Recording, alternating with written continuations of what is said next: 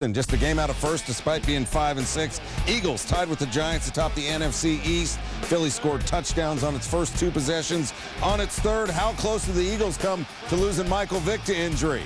Well, looks like about that close right there. Check it out. Take another look. Second quarter was on a 3rd and 11. Vick breaking a couple tackles, takes a knee to the head, shaken up, stays in the game. Eagles get a field goal. They're up 17-3. Let's keep it still in the second on a 1st and 10.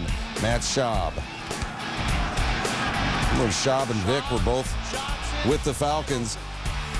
To Andre Johnson, 6 catches, 149 yards. He gets behind the coverage right there. 8-play, 80-yard drive, leads in a Texans touchdown, 17-10. Next Texans possession, 1st and 10 again. And Schaub intercepted by Trevor Laws. He fumbles. The Eagles' Trevor Lindley recovers. Schaub shabby on that pass, and it leads to this. Huge opportunity for Philly, but it's the Texans defense that steps up despite Vick stepping out of the arms of Kevin Bentley for 6 yards. Eagles are going to settle for a field goal, and they lead 20-10. But before half ended, it looked like Schaub's night might end. Forced out of the pocket, hit by Darryl Tapp. Schaub appears to hit his head on the ground.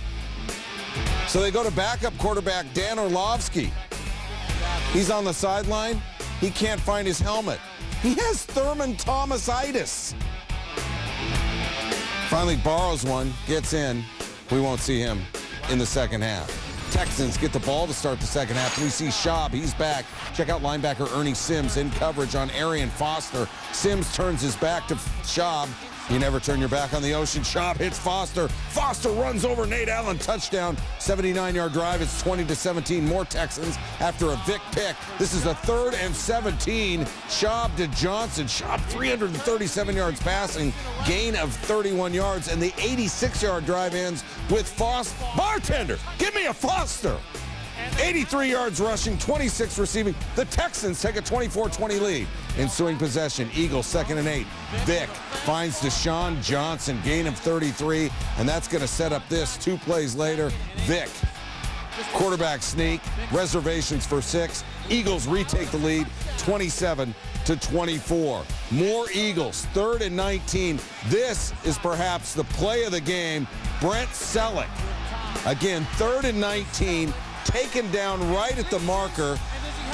He's spotted short. Celek tells Coach Reed, throw the challenge flag because I know my cheeks better than the officials.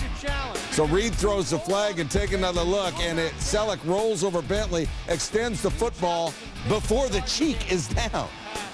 Celek's fired up, and 2 plays later, Vick buying time, finds Owen Schmidt. Touchdown. Eagles win 34-24. Vick 302 yards passing, 2 passing touchdowns, 1 rushing. First time Vick led the Eagles back from a 4th quarter deficit happens after the Eagles' first loss in a game that Vick started and finished.